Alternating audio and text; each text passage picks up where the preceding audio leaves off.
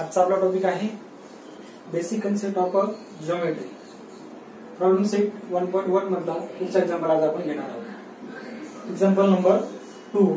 Example दिलेला आहे, if the coordinate of A is x and that of b is y, then find the value of a and b. Then find the value between the point a and b, distance between the point a and b. इथं काय example आपल्याला दिलेले आहेत. Example 1, 2, 3, 4, 5 आणि 6 example आपल्याला दिलेले आहेत. प्रथम आपण एक्झाम्पल समजून घेणार आहोत. If the coordinate of point A, एक पॉइंट दिलेला आहे, याचा कोऑर्डिनेट काय आहे? x आहे. If the coordinate of point A is x, ए या पॉइंटचा कोऑर्डिनेट काय आहे? Coordinate is x and that of b is y. दुसरा एक पॉइंट आहे पॉइंट b, याचा कोऑर्डिनेट काय आहे? Coordinate is y. Point b याचा कोऑर्डिनेट काय आहे? y. Then find the value of a and b, means find the distance between the point a and b. a आणि b या दोन बिंदू मधलं अंतर आपल्याला फाइंड करायचं आहे. आता इथं हे वेगवेगळे एक्झाम्पल, यामध्ये x आणि y च्या व्हॅल्यू दिलेल्या आहेत. म्हणजेच काय, इथं a कोऑर्डिनेट काय? x, म्हणजे x ची किंमत काय असेल? इथं या एक्झाम्पल मध्ये 1 असेल. आणि b coordinate of point b is y, y ची व्हॅल्यू काय असेल? पहिल्या एक्झाम्पल मध्ये 7 असेल. आपण पहिल्या एक्झाम्पलला सुरुवात करूया. पहिल्या एक्झाम्पल मध्ये x ची किंमत दिलेली आहे आपल्याला. x इक्वल टू किती आहे? 1. आणि y ची व्हॅल्यू किती आहे? y equal to 7. बघा या एक्झाम्पल मध्ये, if the coordinate of point A is x, x या बिंदूचा कोऑर्डिनेट काय आहे? x आहे. आणि x ची व्हॅल्यू किती? इथं 1 आहे पहिल्या एक्झाम्पल मध्ये. आणि दुसरा पॉइंट कोणता आहे? पॉइंट बी आहे. याचा कोऑर्डिनेट कोणता आहे? y. p चा कोऑर्डिनेट y आहे. आणि y ची व्हॅल्यू इथं काय दिलेली आहे? 7 दिलेली. काय फाइंड करायला सांगितलेलं आहे? Then find the distance between the point A and B. Find the distance between the point B of A B आपल्याला फाइंड करायचं आहे. बरं, कसं फाइंड करतो आपण? जे दोन पॉइंट आपल्याला, या दोन बिंदू मधलं अंतर काढायचं. पॉइंट ए आणि बी या दोन पॉइंट मधला डिस्टन्स आपल्याला फाइंड करायचं. D of A B equal to आपल्याला फाइंड करायचं. डी म्हणजे काय? डिस्टन्स. ए आणि बी काय दोन पॉइंट आहे, या दोन पॉइंट मधलं डिस्टन्स आपल्याला फाइंड करायचं आहे. मी तुम्हाला मागच्या तासाला सांगितलं होतं, ज्यावेळेस आपल्याला दोन पॉइंट मधलं डिस्टन्स फाइंड करायचं असेल त्यावेळेस आपल्याला काय माहित पाहिजे? त्या दोन पॉइंटचे कोऑर्डिनेट माहित पाहिजे. आता इथं ए आणि बी हे दोन पॉइंट आहेत. या दोन पॉइंटचे कोऑर्डिनेट काय आहे? इथं ए चा कोऑर्डिनेट काय आहे? एक्स. आणि एक्स ची व्हॅल्यू किती आहे? 1 आहे. बी हा दुसरा पॉइंट आहे, याचा कोऑर्डिनेट काय आहे? वाय. एक्झाम्पल मध्ये आपल्याला दिलेलं बघा, if the coordinate of point A is x and that of B is why. ए चा कोऑर्डिनेट एक्स आहे आणि बी चा कोऑर्डिनेट काय आहे? वाय. इथं ए चा कोऑर्डिनेट एक्स आणि एक्स ची किंमत किती आहे? 1. आणि बी चा कोऑर्डिनेट काय आहे? वाय. आणि वाय ची किंमत किती आहे? 7 आहे, 7 आहे. आता या दोन मधलं, या दोन बिंदू मधलं डिस्टन्स आपल्याला फाइंड करायचं आहे. अगोदर आपण समजून घेतलं मागच्या पाठामध्ये, मागच्या लेक्चर मध्ये, की दोन बिंदू मधलं डिस्टन्स फाइंड करण्यासाठी अगोदर आपल्याला त्याचे कोऑर्डिनेट माहित पाहिजे. तर डी ऑफ ए बी या दोन पॉइंट मधलं डिस्टन्स फाइंड करताना काय करतो आपण? जी मोठा नंबर असेल त्या मोठ्या नंबर मधून लहान नंबर मायनस करतो. आता या दोन नंबर मध्ये 7 आणि 1 मध्ये कोणता नंबर मोठा आहे? तुमच्या लक्षात येत असेल 7 हा नंबर 1 पेक्षा काय आहे? मोठा आहे. मोठ्या नंबर मधून लहान नंबर मायनस करायचा. काय करतोय आपण? पॉइंट ए आणि बी मधलं डिस्टन्स फाइंड करतोय. लक्षात घ्या, पॉइंट ए आणि बी मधलं डिस्टन्स फाइंड करतोय. दोन पॉइंट मधलं डिस्टन्स फाइंड करताना अगोदर आपल्याला त्याची कोऑर्डिनेट माहित पाहिजे. हे कोऑर्डिनेट इथं आपण लिहून घेतले. पहिल्या एक्झाम्पल मध्ये ए चा कोऑर्डिनेट काय आला? ए चा कोऑर्डिनेट काय आला? 1, 1. आणि बी चा कोऑर्डिनेट काय आला? 7. आता या दोन बिंदूचे कोऑर्डिनेट आपल्याला माहिती आहे. The coordinate of point A is 1 and the coordinate of the point B is 7. Now we find the distance between A and बी. ए आणि बी मधलं डिस्टन्स फाइंड करताना आपण काय करतो? मोठ्या नंबर मधलं लहान नंबर मायनस करतो. मोठा नंबर आता इथं मी तुम्हाला लिहून दिलाय. मोठा नंबर कोणता आहे? 7 is the bigger number than the 1. म्हणजेच काय करणार आपण? 7 मधनं 1 मायनस करणार. 7 मायनस 1 इक्वल टू किती आलं? 6 आलं. किती आलं? 6. 7 minus 1 equal to 6. Therefore we find that distance between AB equal to किती 6. अशा पद्धतीने आपल्याला हा पहिला एक्झाम्पल आपण सॉल्व्ह केला. याच पद्धतीने आता एक्झाम्पल नंबर सेकंड. एक्झाम्पल तोच आहे. इफ द कोऑर्डिनेट ऑफ ए, जर ए चा कोऑर्डिनेट x असेल and that of B is y, मग बी चा कोऑर्डिनेट y असेल तर ए आणि बी च्या किमती, ए आणि बी मधलं अंतर काढा. Find the distance between A and बी. दुसरा एक्झाम्पल आपण घेतला तर कशा पद्धतीने घेऊ शकतो तर बघा इथं एक्झाम्पल नंबर सेकंड.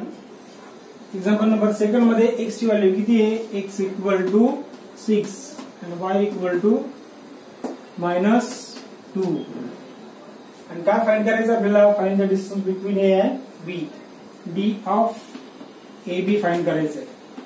ए आणि बी या दोन बिंदू मधलं डिस्टन्स आपल्याला फाइंड करायचंय. याच पद्धतीने इथं ए चा कोऑर्डिनेट एक्स आणि एक्स ची व्हॅल्यू किती आहे? 6. एक्स इक्वल टू किती इथं 6 आणि बी चा कोऑर्डिनेट काय आहे? वाय. एक्झाम्पल मध्ये दिलेलं आहे. बी चा कोऑर्डिनेट काय आहे? वाय आणि वाय ची व्हॅल्यू या एक्झाम्पल मध्ये किती आहे? -2 आहे. आता या दोन पॉइंट मधलं डिस्टन्स फाइंड करताना काय करतो? अगोदर आपण जो मोठा नंबर असेल आणि लहान नंबर असेल त्याचं कंपॅरिझन अगोदर करून घेतो. मोठा नंबर कोणता आहे? 6 हा -2 पेक्षा मोठा नंबर आहे. 6 ही संख्या -2 पेक्षा मोठी आहे.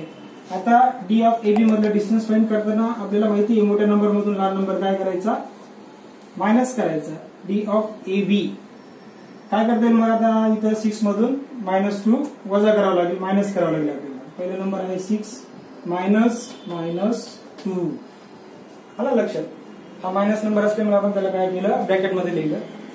नाव इक्वल टू 6 हा प्लस आणि प्लस काय झाला? इथं मायनस झाला. पुढचा नंबर आहे 2 आणि 6 + 2 ऍडिशन सगळ्यांनाच येते. 6 + 2 = 8. Therefore distance between the point AB is equal to किती आलं? 8 आलं. Is in the second example. दुसऱ्या एक्झाम्पल मध्ये distance between the point A B किती मिळालं आपल्याला? 8 मिळालं. तिसऱ्या एक्झाम्पलला आपण सुरुवात करणार आहोत. एक्झाम्पल नंबर 3 आहे. x = -2 आणि y = 7. एक्झाम्पल 2 दिलेला आपल्याला. a चा कोऑर्डिनेट x ची व्हॅल्यू इथून घ्यायची आपल्याला. y चा कोऑर्डिनेट b चा कोऑर्डिनेट y आणि y ची व्हॅल्यू इथून घ्यायची. एक्झाम्पल नंबर 3 या ठिकाणी लिहून घेतलेला आहे मी. Example number 3 x = -3 y = 7. x represent the point A and y represent the point B.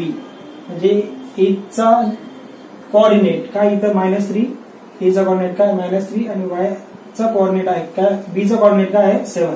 आणि काय फाइंड करायचं आहे? D distance between the point A and B. A of AB distance between the point AB आपल्याला find करायचं आहे. मागची 2 example आपण बघितले. त्या ठिकाणी तुम्ही त्याचे स्क्रीनशॉट काढून ठेवा. एक्झाम्पल लिहून झाल्यानंतर स्क्रीनशॉट घेत चला वहीमध्ये लिहून घेण्यासाठी. इथं डी ऑफ ए बी आपल्याला फाइंड करायचं आहे. ए चा कोऑर्डिनेट x, b चा कोऑर्डिनेट इथं y. a ची व्हॅल्यू x ची व्हॅल्यू -3, y ची व्हॅल्यू ओनली 7. आता डिस्टन्स बिटवीन 2 पॉइंट फाइंड करताना अगोदर त्याची कोऑर्डिनेट आपल्याला माहित पाहिजे. a चा कोऑर्डिनेट -3, b चा कोऑर्डिनेट 7 या ठिकाणी तुम्हाला दिसतंय. 2 एक्झाम्पल आपण याच्या अगोदर घेतली. तिथं कोऑर्डिनेट फाइंड करताना, डिस्टन्स फाइंड करताना अगोदर आपल्याला त्या 2 नंबर मधला मोठी संख्या कोणती, लहान संख्या कोणती हे अगोदर लिहून घ्यावं लागतं. मोठी संख्या कोणती? इथं 7 is the greater number than the -3. Now we have to find distance between point A B. आता काय करणार पुढे? 7 आणि -3 मधली आपण वजाबाकी करणार म्हणजे सबट्रॅक्शन करणार. इथं मोठा नंबर आहे 7, मोठा नंबर अगोदर घ्या, लहान नंबर त्यातनं मायनस करा. वजा म्हणजेच मायनस. लहान नंबर कोणता आहे? -3 हा लहान नंबर आहे. आपण इथं 7 मायनस लहान नंबर -3 म्हणून आपण तो कशात लिहिला? ब्रॅकेट मध्ये लिहिला. इक्वल टू 7 प्लस इथं पण मायनस, इथं पण मायनस आहे. मायनस अगोदर 7 लिहून घ्या. मायनस मायनस काय झाले? इथं प्लस झाले आणि पुढचा नंबर आहे 3. 7 + 3 = किती येतं? 10. Therefore distance between the point A B equal to किती आलंय? 10 आलंय. Distance between the point A B equal to 10. एकदम सोपं आहे, तुमच्या पटापट लक्षात येत असेल. आता एक्झाम्पल नंबर 4 घेऊ आपण. एक्झाम्पल नंबर 4 या एक्झाम्पल मध्ये x इक्वल टू व्हॅल्यू दिलेली आपल्याला -4 आणि y इक्वल टू व्हॅल्यू दिलेली आहे -5. दोन एक्झाम्पल. हा तिसरा एक्झाम्पल झाला. तुमच्या व्यवस्थित लक्षात आलं असेल आता की हा एक्झाम्पल कसं सॉल्व्ह करायचं, ए बी ची व्हॅल्यू कशी फाइंड करायची, डिस्टन्स बिटवीन द पॉइंट कसं फाइंड करायचं. फक्त आपल्याला काय माहित पाहिजे, त्याचे कोऑर्डिनेट माहित पाहिजे. जर कोऑर्डिनेट माहित असेल तर आपल्याला फक्त या दोन कोऑर्डिनेट मध्ये सबट्रॅक्शन करून ती व्हॅल्यू आपल्याला फाइंड करता येते.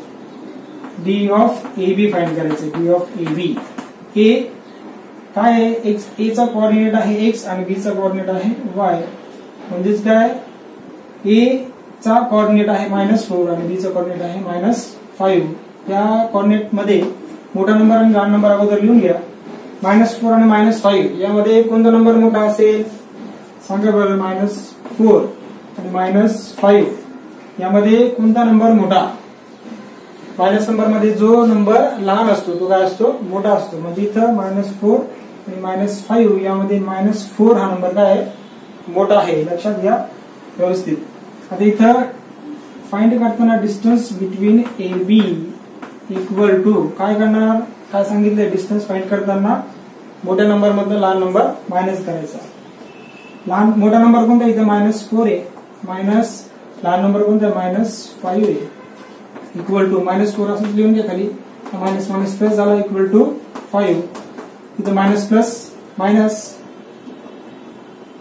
मायनस प्लस काय मायनस. म्हणजे थोडक्यामध्ये इथं मायनस प्लस मायनस करून उत्तर किती मिळेल आपल्याला, इथं 1 मिळेल. मायनस प्लस मायनस झाल्यामुळे 5 आणि 4 मध्ये आपण मायनस करू. म्हणजे 5 मधनं 4 गेला किती राहिले, 1 राहिले. कोणताही डिस्टन्स हा मायनस मध्ये नसतो. म्हणजे इथं मोठा नंबर प्लस असल्यामुळे उत्तर किती आलं, 1 आलं आपलं, 1 आलेलं आहे. म्हणजे distance between the point A B equal to किती मिळालं, 1 is in the example number 4. आता प्रॉब्लेम सेट 1.1 मधला सेकंड एक्झाम्पल मध्ये सब एक्झाम्पल आपल्याला दिलेली होती. त्यातला पहिला, दुसरा, तिसरा आणि चौथा आपण फाइंड केला. आता हा तिसरा आणि चौथा जो आहे तो तुम्हाला होमवर्कला फाइंड करायचा, होमवर्कला सोडवायचं.